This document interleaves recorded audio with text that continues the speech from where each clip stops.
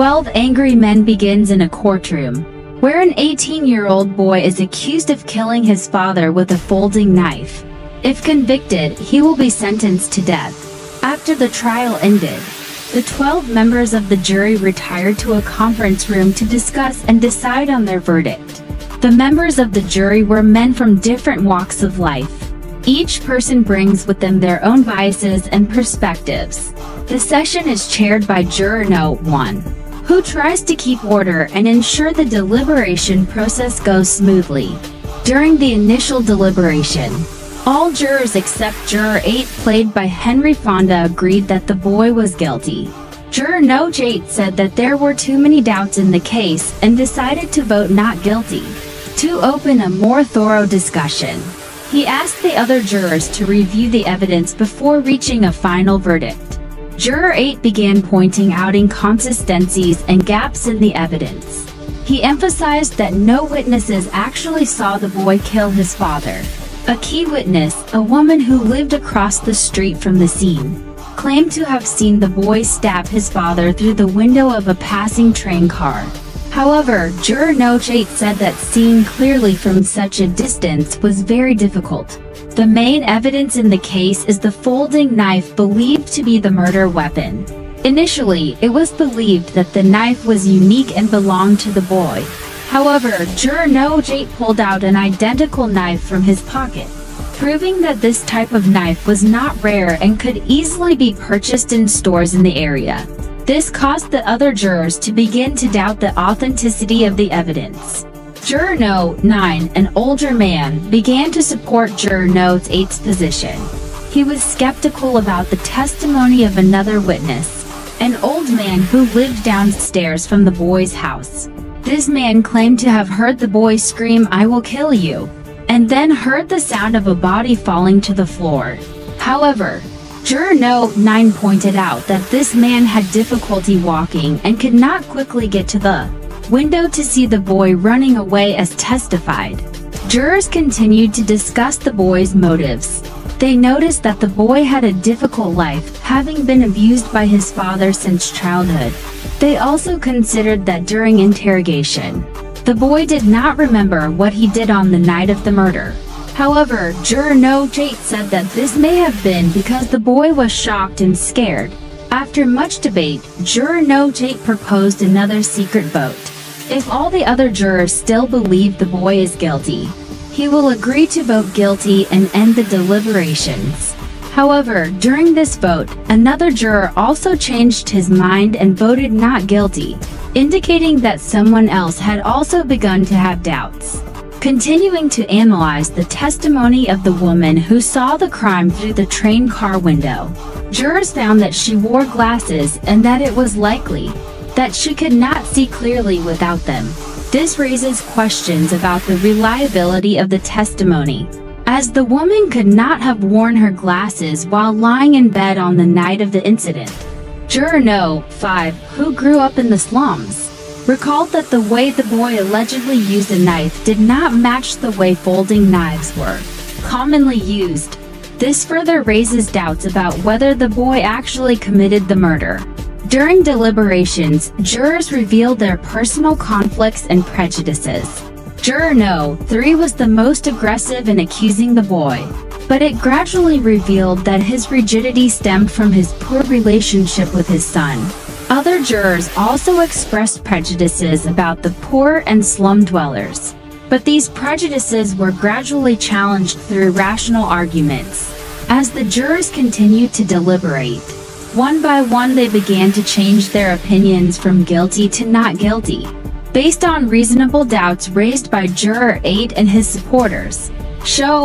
Tensions increased as Juror 3 became increasingly angry and staunchly defended his position. But eventually, he realized that his anger was not the basis for a verdict. In the end, after careful analysis and the elimination of reasonable doubts, all jurors agreed with a verdict of not guilty. They realized that there were too many doubts in the case and could not convict the boy without solid evidence. The film ends with the jurors leaving the meeting room, each carrying with them their own thoughts and feelings about justice and responsibility.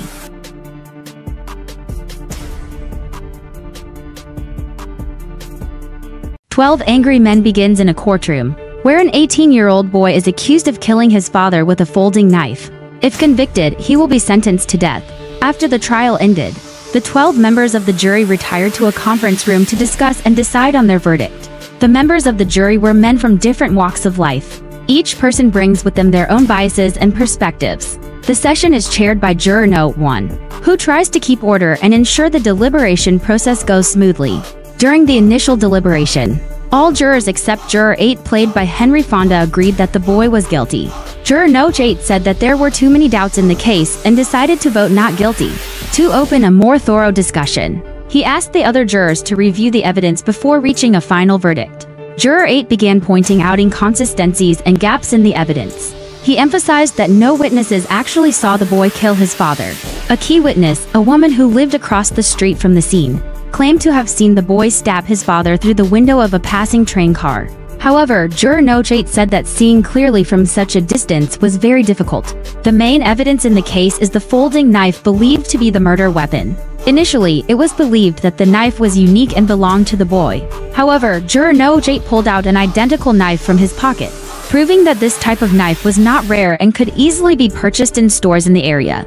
This caused the other jurors to begin to doubt the authenticity of the evidence. Juror No. 9, an older man, began to support Juror No. 8's position. He was skeptical about the testimony of another witness, an old man who lived downstairs from the boy's house. This man claimed to have heard the boy scream, "I will kill you," and then heard the sound of a body falling to the floor. However, Juror No. 9 pointed out that this man had difficulty walking and could not quickly get to the window to see the boy running away as testified. Jurors continued to discuss the boy's motives. They noticed that the boy had a difficult life, having been abused by his father since childhood. They also considered that during interrogation, the boy did not remember what he did on the night of the murder. However, Juror No. 8 said that this may have been because the boy was shocked and scared. After much debate, Juror No. 8 proposed another secret vote. If all the other jurors still believe the boy is guilty, he will agree to vote guilty and end the deliberations. However, during this vote, another juror also changed his mind and voted not guilty, indicating that someone else had also begun to have doubts. Continuing to analyze the testimony of the woman who saw the crime through the train car window, jurors found that she wore glasses and that it was likely that she could not see clearly without them. This raises questions about the reliability of the testimony, as the woman could not have worn her glasses while lying in bed on the night of the incident. Juror No. 5, who grew up in the slums, recalled that the way the boy allegedly used a knife did not match the way folding knives were commonly used. This further raises doubts about whether the boy actually committed the murder. During deliberations, jurors revealed their personal conflicts and prejudices.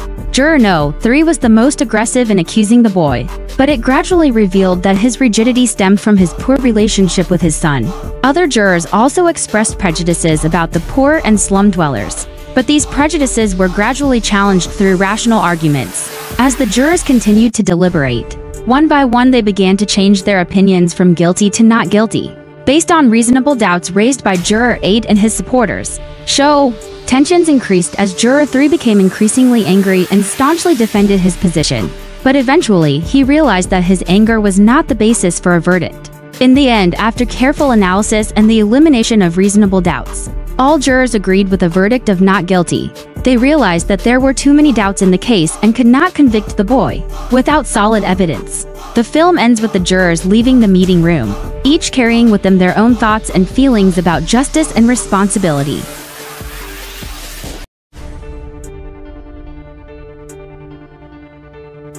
"12 Angry Men begins in a courtroom, where an 18-year-old boy is accused of killing his father with a folding knife. If convicted, he will be sentenced to death. After the trial ended, the 12 members of the jury retired to a conference room to discuss and decide on their verdict. The members of the jury were men from different walks of life. Each person brings with them their own biases and perspectives. The session is chaired by Juror No. 1, who tries to keep order and ensure the deliberation process goes smoothly. During the initial deliberation, all jurors except Juror 8, played by Henry Fonda, agreed that the boy was guilty. Juror No. 8 said that there were too many doubts in the case and decided to vote not guilty. To open a more thorough discussion, he asked the other jurors to review the evidence before reaching a final verdict. Juror 8 began pointing out inconsistencies and gaps in the evidence. He emphasized that no witnesses actually saw the boy kill his father. A key witness, a woman who lived across the street from the scene, claimed to have seen the boy stab his father through the window of a passing train car. However, juror No. 8 said that seeing clearly from such a distance was very difficult. The main evidence in the case is the folding knife believed to be the murder weapon. Initially, it was believed that the knife was unique and belonged to the boy. However, juror No. 8 pulled out an identical knife from his pocket, proving that this type of knife was not rare and could easily be purchased in stores in the area. This caused the other jurors to begin to doubt the authenticity of the evidence. Juror No. 9, an older man, began to support juror No. 8's position. He was skeptical about the testimony of another witness, an old man who lived downstairs from the boy's house. This man claimed to have heard the boy scream, "I will kill you," and then heard the sound of a body falling to the floor. However, juror No. 9 pointed out that this man had difficulty walking and could not quickly get to the window to see the boy running away as testified. Jurors continued to discuss the boy's motives. They noticed that the boy had a difficult life, having been abused by his father since childhood. They also considered that during interrogation, the boy did not remember what he did on the night of the murder. However, juror No. 8 said that this may have been because the boy was shocked and scared. After much debate, juror No. 8 proposed another secret vote. If all the other jurors still believe the boy is guilty, he will agree to vote guilty and end the deliberations. However, during this vote, another juror also changed his mind and voted not guilty, indicating that someone else had also begun to have doubts. Continuing to analyze the testimony of the woman who saw the crime through the train car window, jurors found that she wore glasses and that it was likely that she could not see clearly without them. This raises questions about the reliability of the testimony, as the woman could not have worn her glasses while lying in bed on the night of the incident. Juror No. 5, who grew up in the slums, recalled that the way the boy allegedly used a knife did not match the way folding knives were commonly used. This further raises doubts about whether the boy actually committed the murder. During deliberations, jurors revealed their personal conflicts and prejudices. Juror No. 3 was the most aggressive in accusing the boy, but it gradually revealed that his rigidity stemmed from his poor relationship with his son. Other jurors also expressed prejudices about the poor and slum dwellers, but these prejudices were gradually challenged through rational arguments. As the jurors continued to deliberate, one by one they began to change their opinions from guilty to not guilty, based on reasonable doubts raised by juror 8 and his supporters. Tensions increased as juror 3 became increasingly angry and staunchly defended his position.